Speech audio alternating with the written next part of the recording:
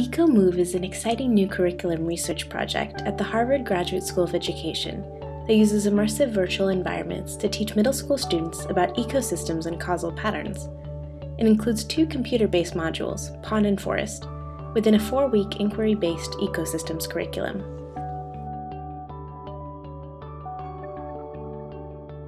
Here we are in the pond module. We can walk around the pond and see all the different plants and animals, like these ducks. The camera tool lets us take pictures, and saving the photo displays a virtual field guide with information about each of the organisms we find. We can also walk under the water to see the species living there.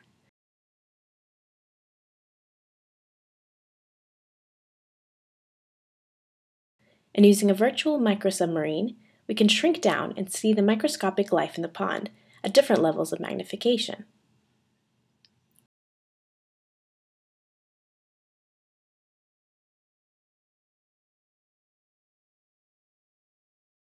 The environment around the pond includes features like a golf course, roads, and houses.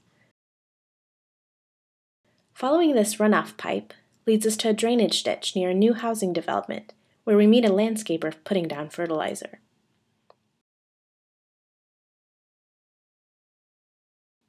Throughout the environment, on different days, we meet virtual characters like Manny, who may provide useful information. Back at the pond, the water measurement tools let us take various measurements of the water in the pond, such as phosphates and turbidity. Students can collect weather and population data as well. The calendar tool lets us travel through time in order to see how the pond has changed on different days. Here, it's raining. When we walk under the water, we can see how cloudy the water is. The turbidity is higher, and we can also take another measurement.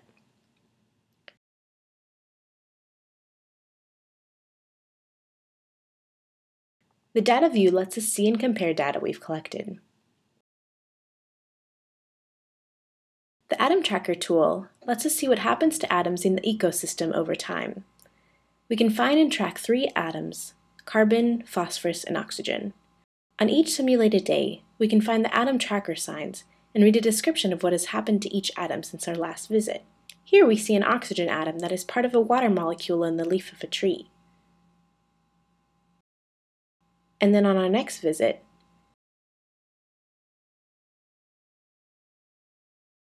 we see that through photosynthesis, the oxygen atom is being released into the air as part of an O2 molecule.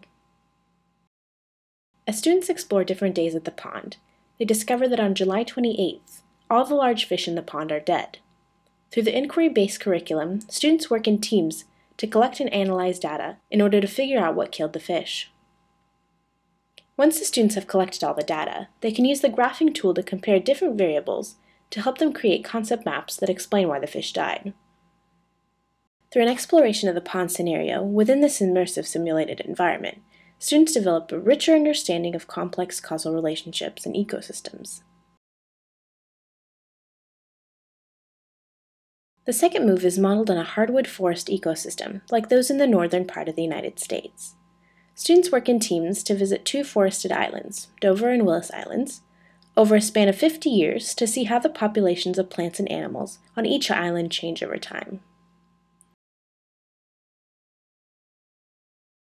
As we explore the islands, the camera tool lets us take pictures of the organisms we find, and the field guide provides information about the organisms and food web relationships.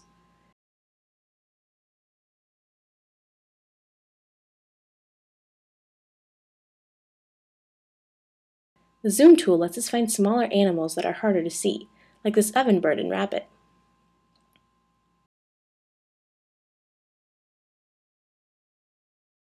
We can also explore the diversity of organisms that inhabit a rotting log at different levels of magnification. The population tool lets us collect population data for the organisms on the island.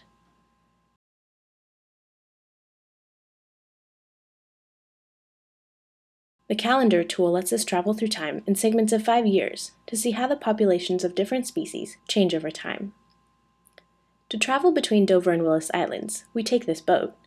On Willis Island, we find the same diversity of organisms, but also a population of wolves. The data view lets us compare the population data we've collected about the 2 islands. As students explore over time, they discover that on Dover Island, as the deer population grows, the trillium and shrubs are disappearing, as well as ground birds that depend on the understory vegetation as habitat. Meanwhile, Willis Island shows the wolf and deer populations fluctuating in a predator-prey cycle and a continuing diversity of plants and birds. Students work in teams to collect data and create concept maps to explain their hypotheses about the causal relationships and changes they observed in the forest ecosystem.